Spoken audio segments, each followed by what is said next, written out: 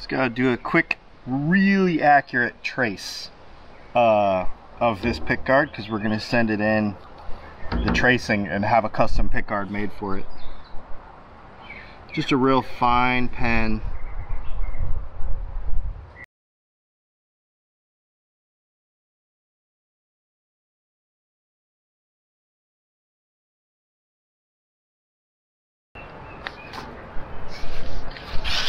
Alright, I'll just cut this down to actual, about this big, and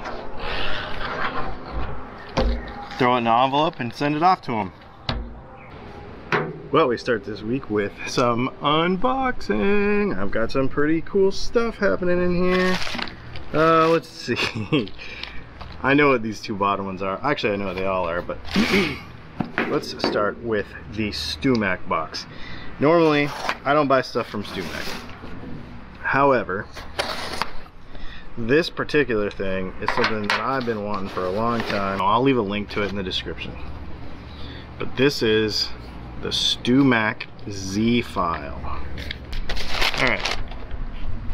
So this is a Z file. So it's in the shape of a Z, that's why they call it a Z file. And the idea is that it doesn't matter what size the fret is, to crown the fret, you run it one way, then you run it the other way, and it's just automatically awesome. So I'm really stoked about that. We'll talk about that coming up here pretty quick.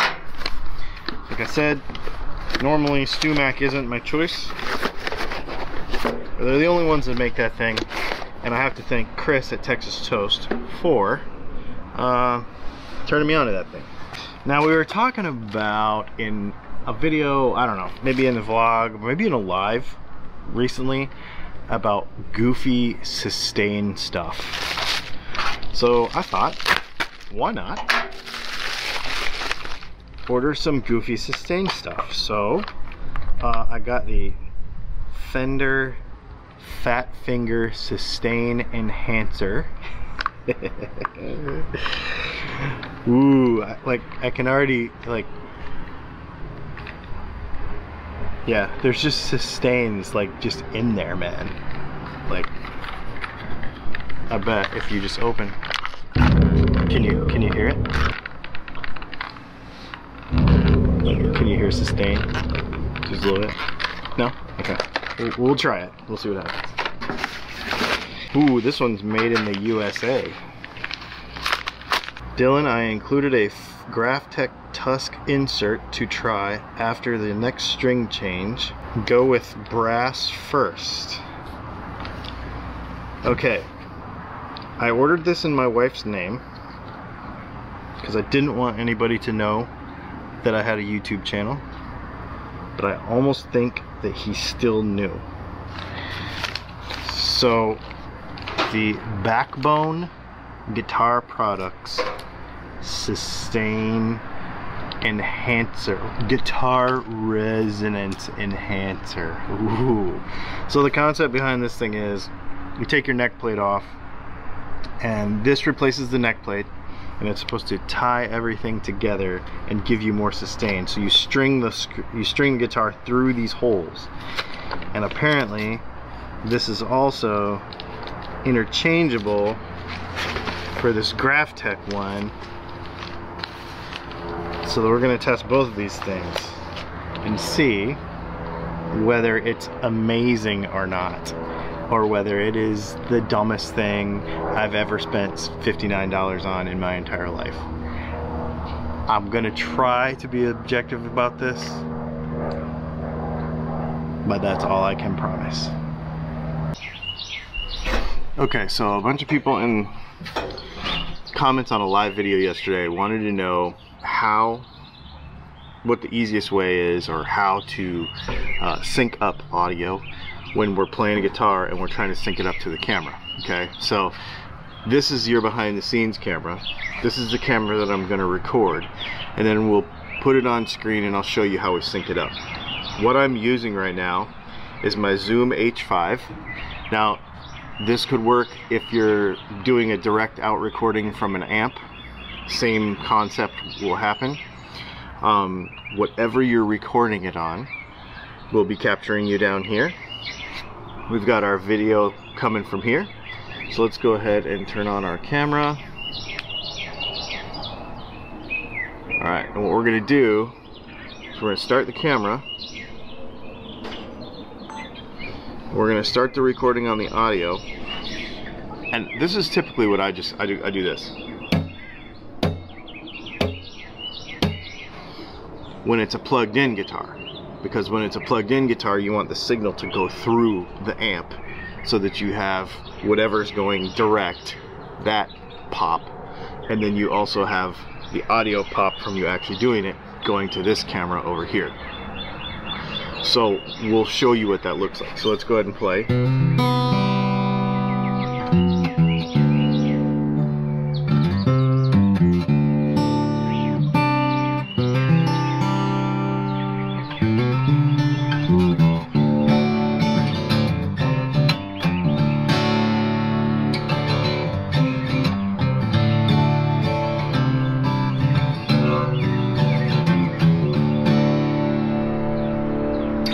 Alright, so that should be enough.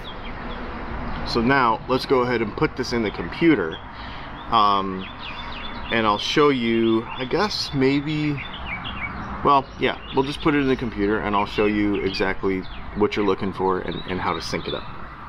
Okay, so what we're going to do is, first of all, we're going to go ahead and import the footage. Now, I'm using Final Cut Pro, but even if you use iMovie on your if you use iMovie on your iPad or on your iPhone, it's going to look very similar to this, which is free. So iMovie's free. So let's go ahead and we'll plop that video onto here, and then let's go ahead and, where did that audio go?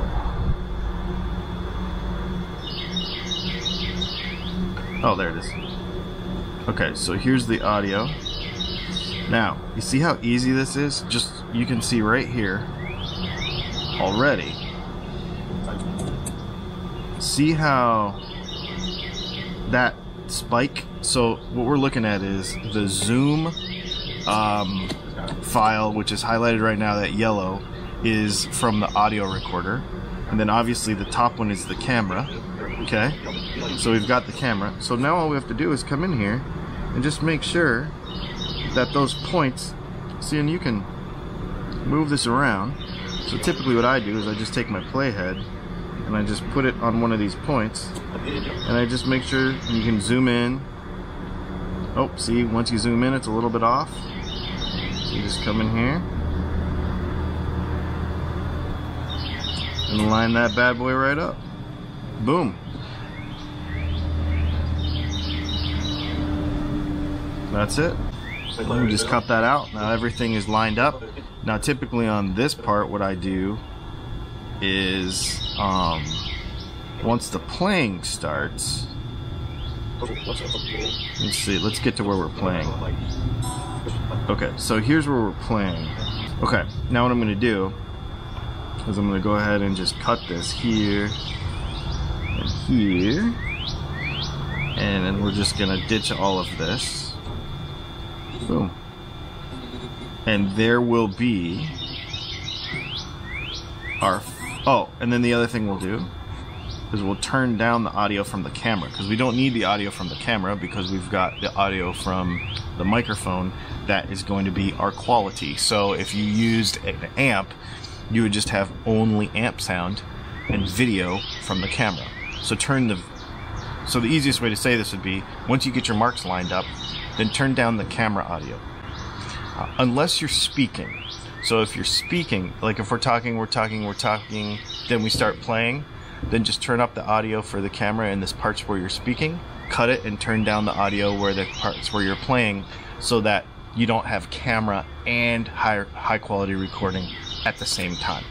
Pretty simple. And one of the things too, when you're doing these videos, is don't talk while you're playing, because you want one or the other audio.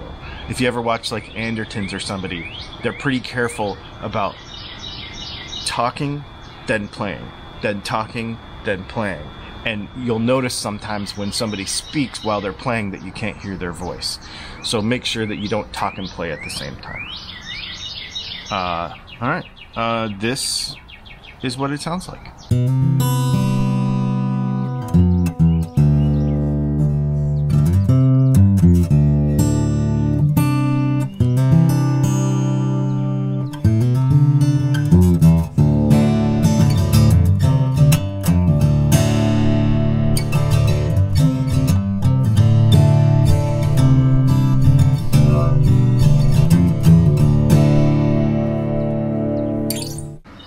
So there you go. Thanks for hanging out. Make sure you check us out on Tuesday. I got some really cool stuff coming out on Tuesday. Unless you are on Patreon or a YouTube member, you already know what it is. So make sure you check that out, as well as our live video on next Thursday. We got some really cool stuff coming.